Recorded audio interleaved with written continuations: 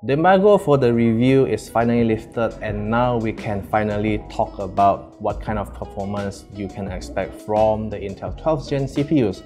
And for our test this time, we'll be comparing the performance between the Intel 11th Gen and 12th Gen CPUs and see what kind of performance increase we can expect from the 12th Gen design.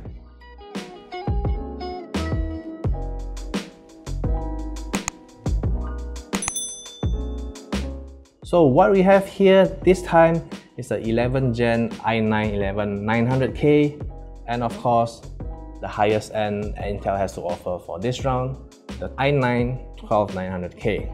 So for a quick recap on what kind of improvement or new things you can expect is that the 12th Gen can boost up to 5.2 GHz. It's a little bit lower than the 11th Gen right here, but it'll be better. Then another thing is that they actually have a new design, which instead of having just 8 core and 16 threads, you get 8 P cores and 8 E cores.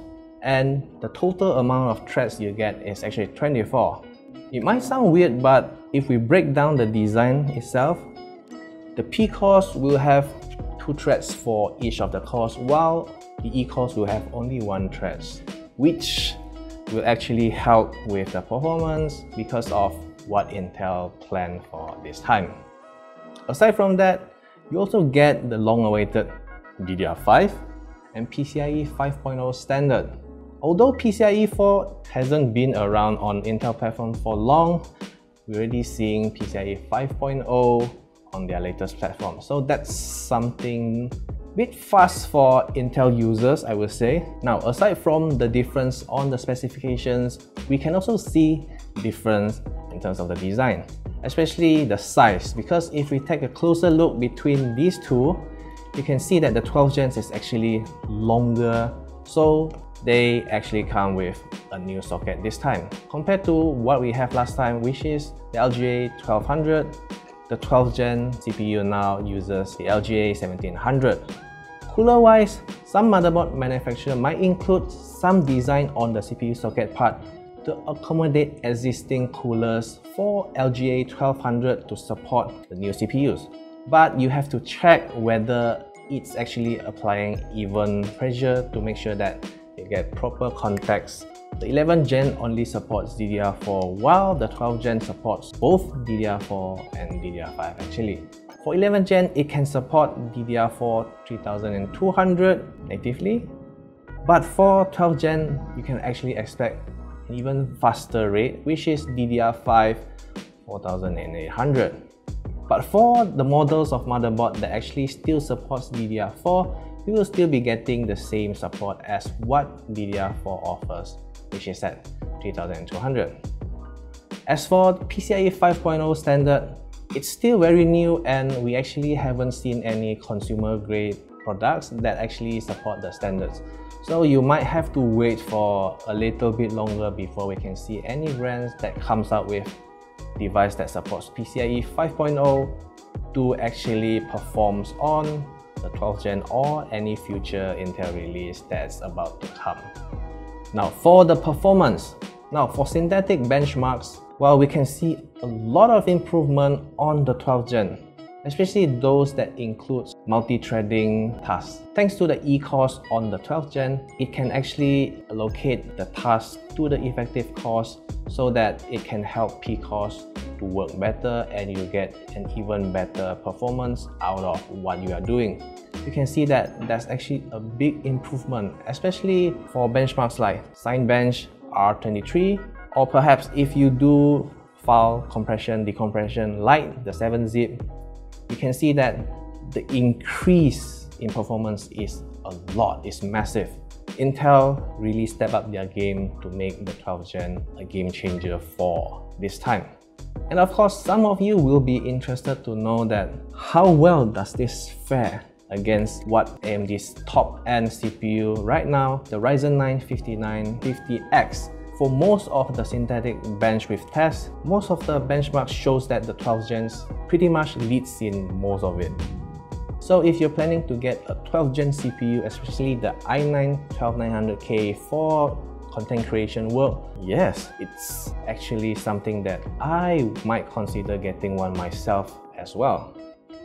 Now for the gaming performance, previously when we tested the 11th Gen i9-12900K, we don't really see much performance right there, sorry to say. And 10th Gen actually performs better than the 11900K on most of the gaming tests. So what happens on the 12th Gen this time? Aside from these two, we also added in the Ryzen 5950X just to see what kind of performance difference we can expect from all the three CPUs. For 11th Gen and 12th Gen comparison, well, it's not hard to tell that the 12th Gen is actually leading by a lot. But what about the top-end CPU from AMD? Compared to the specification itself, especially the amount of cores and threads the Ryzen 9 5950X has, the 12th Gen i9-12900K is actually leading a lot. Now that is only the performance you can expect from the stock settings. What if we overclock the CPUs here? For the overclock results, although the 5950X shows a significant improvement overall in games, it easily beats the 11th Gen i9-11900K. But compared to the 12th Gen i9-12900K, that's still quite a lot to catch up. So did Intel win for gaming this time? The numbers is pretty much self-explanatory, I can say. And it's no surprise why Intel actually mentioned this during their regional press briefing, which says the best gaming CPU Intel ever has. Now that we see the impressive performance the CPU can offer, many will be asking what kind of power consumption will this CPU be drawing from? On the stock settings, although the 12th Gen i9-12900K is drawing slightly more power than the 11th Gen i9-11900K, but the overall performance is better. So that slight increase in the power draw is still acceptable, and out of curiosity, we actually disable all the E-cores just to see how much power the P-cores is drawing from the wall compared to what the 11th Gen is drawing.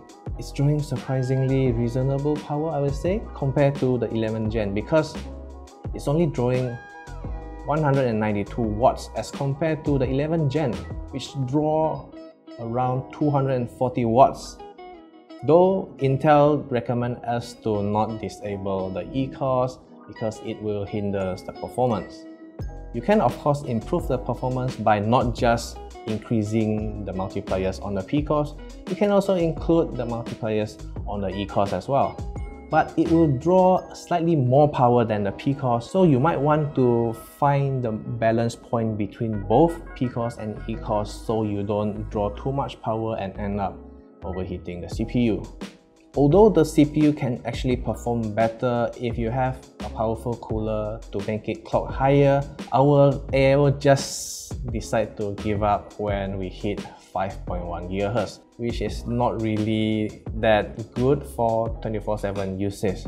For the stock settings, there's not much to worry about because most of the heat can still be handled by the cooler we're using here for the test, which is the ROG Ryujin 2360. So for the closing thoughts, what do you have on mind for Intel's latest 12th Gen CPUs? Well, we didn't have the chance to try all of it in the lineup because of limited time and samples, but we did manage to try what Intel can offer this time. And I would say gaming performance wise and some of the synthetics performance, which some can reflect real-life performance for certain tasks, Intel did step up their game and probably taking back the throne of best performing CPUs for consumer in the market for this round.